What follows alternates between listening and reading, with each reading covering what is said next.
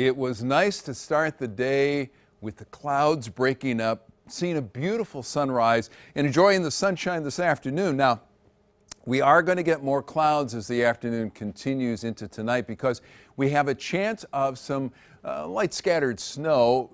We were showing earlier that it could start around 10 o'clock, and we'll see how this works out. It's not going to be a lot of snow, and for the most part, it will be during the overnight hours. Should be out of the way by tomorrow morning during First News this morning when I get you out of bed with temperatures in the 20s.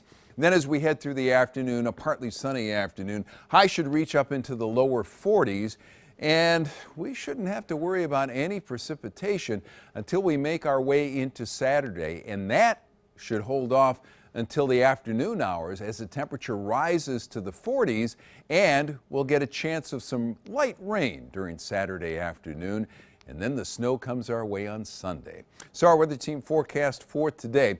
High of 32, cold one with starting partly cloudy skies and mostly cloudy later in the afternoon. Isolated flurries for tonight. Temperature 26 at midnight.